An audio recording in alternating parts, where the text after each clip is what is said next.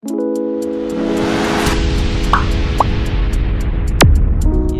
mwasibe mutya banyabo ne basebo. Mu video ngenda balaga engeri gy'osobola okolamu app nga osobola playingira music video. Then mu step enabeddako nja balaga app ng'osobola playingira mu audio. Okay, so nyiga ku AIDE. Nyiga ku AIDE ogenda ku new project, basically mujja tandikira ano kati wano nyiga ku foreign exports, for exports wano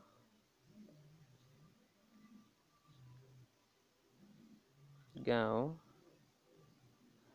genda ku create project.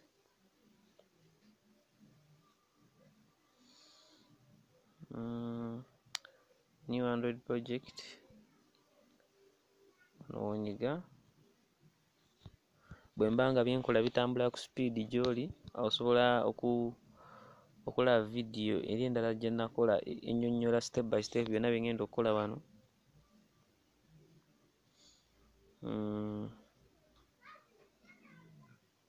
Kanyigewo nyigewo erinnya lya app VLC video player ng'erinnya linze lyenjagala naye osobola ogiwa eriyo ly'oyagala. Wano ku package name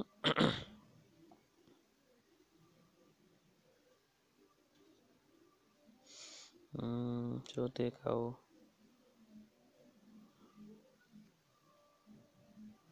kyonna ky'oyagala as long as temuli symbols.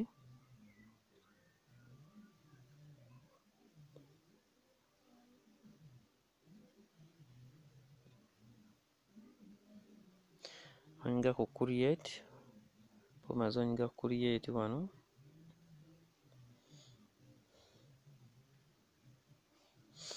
Yes, wano otuukira ku main.xml file bwetu bwefaanana yekola ku edit ya ya main, basically omuntu byabajja okulaba interface bwe bijja okufaanana. Kati wano nyigawo video view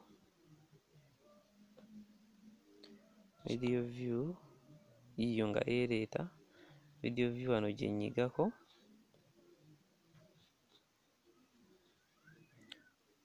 Kyentapingako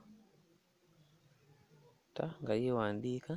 Kati wabaddewo text view era text view eriko text yaayo ino wano naye nze sigyetaaga, so nina ogisangulawo ne nteekawo AIDE. Okay, at this point, ku point eno olina okuba nga obadde okoze ki, omaze okutegeka video yo. So wano kansike njiwe AIDE egenda beera main video player, main video view. So kati kangende nkuleetingewo file mwengenda oteeka video gye ngenda oplayinga.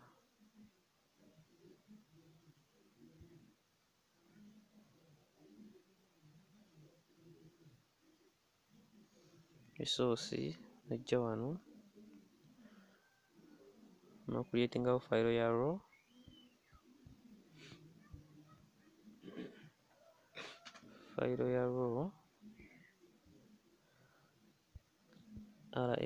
RAW eno folder mwengenda oteeka video yange eno folder. Okay, so kati point eno nga ngenda nga nasooka kusavinga bimaze okukola, savinga changes zonna ezitekinze place. Bwemala awo ne nnyiga ku main activity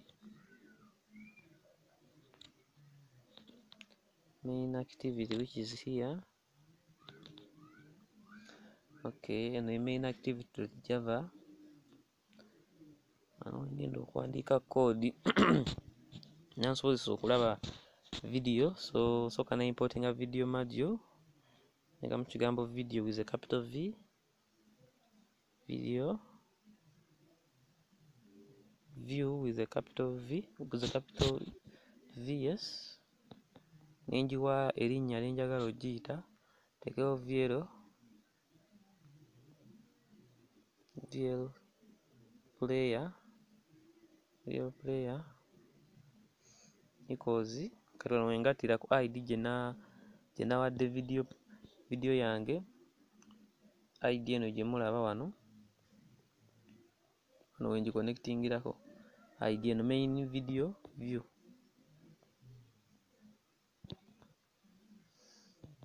Find view by ID. Wano nyongawo R, read what? read ID dot main video view. Omba maze ogiconnectinga. Okay? Nga closing a bracket. As you see. Ngenda ku next line. Kanyiga mu VL. Kayereta automatically nti ya video view. Kati wano kyenkoze functions za video view. Functions za video view eri mu blue. Zonna nzitadde mweno gyenkozeewo VL player. Okay? Kati wano ku view VL player dot nanyigawo dot set video URL. Okay? Ng'onyigamu URL with a capital U, small r, I dot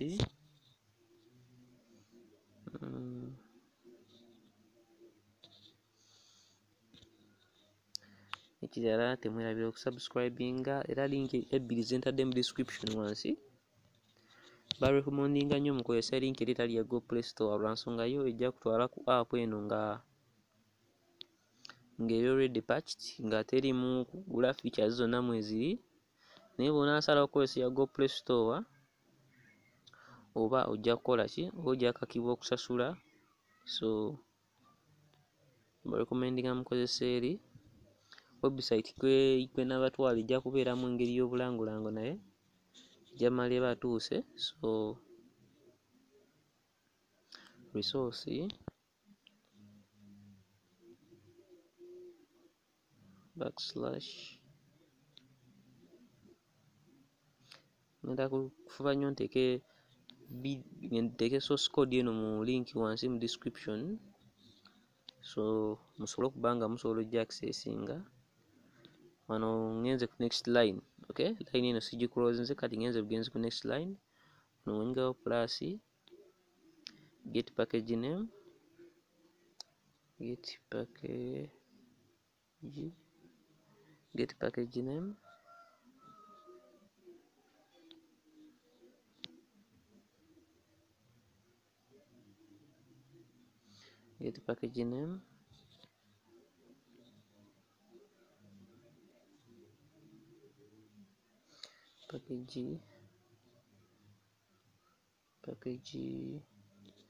Package name. Nga kao then nga tekawo brackets. Brackets weziri nga otekawo plus sign semicolon backslash then wano ngotekawo plus sign olyoka owa directory folder eri ya row gye nakulyetinze onyiga r dot raw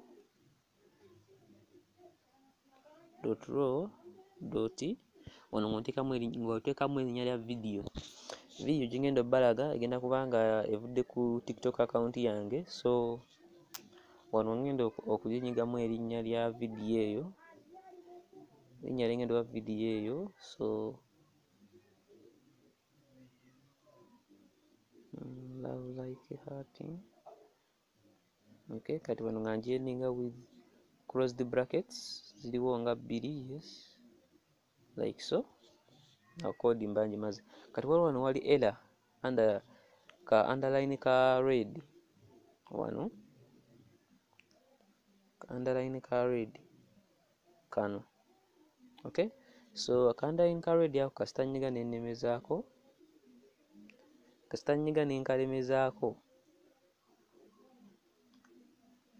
nga bandeetera fix awo mba nina okuimportinga madio eno nga nolemezaako nonyiga wano waggulu ku tick,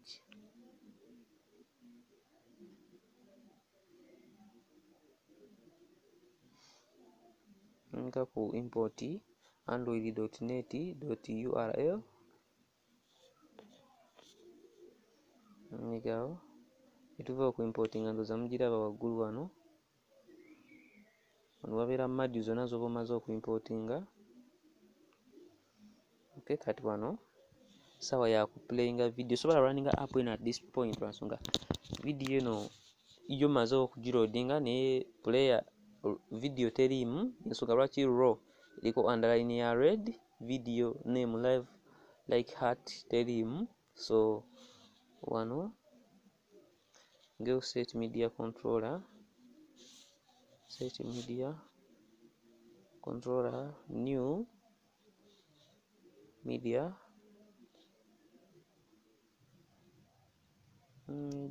controller, this underline close the brackets 02. Okay, kati wano ngonyiga video player bwoba oyagala etandikirewo ngonyigawo doti start nga video app yakatandika etandikirewo automatic, otekawo start, osobola notekawo video vl player doti request focus. Okay, so nekirala tosobola kuplayinga android app, tosobola kurunninga android app nga mulimu errors. Okay, bwenslidinga side yeno sobola okulaba errors, bandaga nam rm unknown member raw of com package name yange yeno wano wansi. So kansooke nzireyo emabega ndabe obuzibu buvudde. File ya raw yino naye bwenjinyigako eri empty, terimu video eno. Kati again ninasooka kusavinga nga tonna clothinga, otherwise byoba okoze bijja kuba byeracingibwa. So bwemala okusavinga kangende nteekemu video yange gyenjagala okuplayinga. So eno video gyenjagala ebenge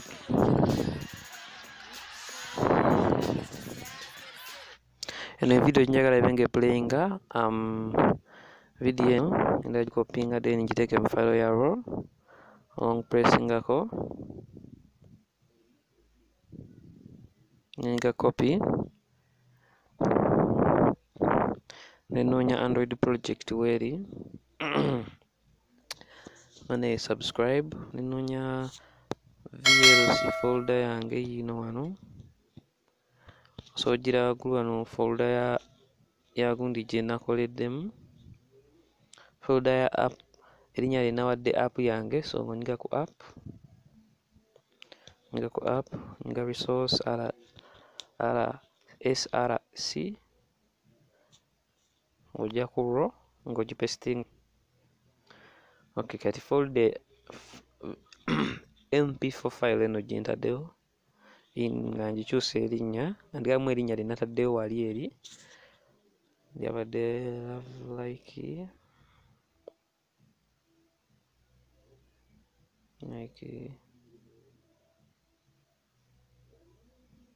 heart. Okay, heart.en eyo YouTube channel yange naye video yeno. Okay, kati awo nga nzirayo ku AID.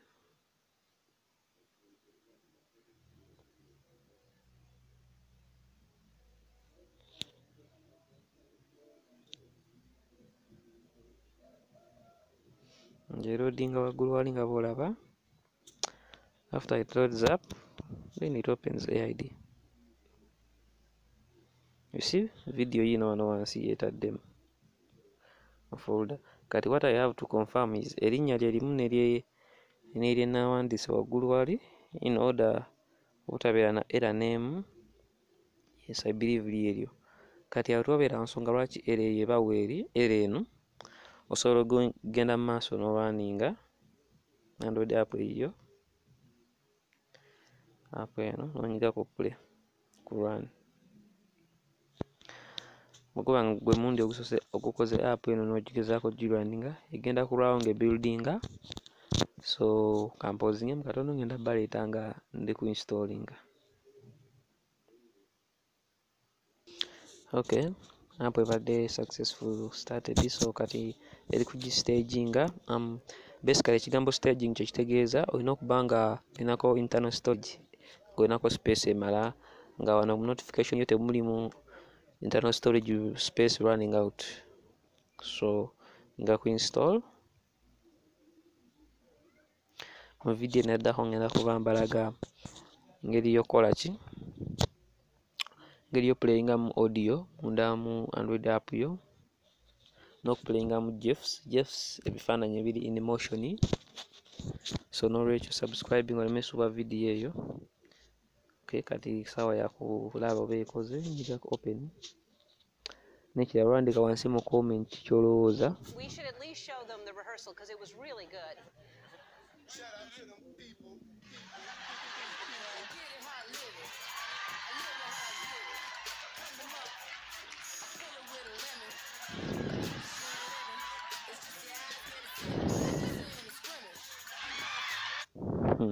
Eno video yange banange, YouTube channel yange osobola okugendayo, TikTok channel yange osobola okugendayo at anytime n'weyongeza ku binyuma. So for now, enjoy the video.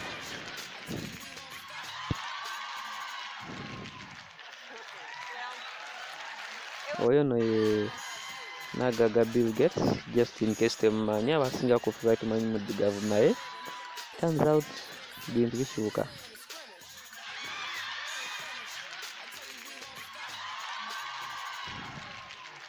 Anyway, please like, subscribe, and I'll see you in the next video. Bye for now. Thank you.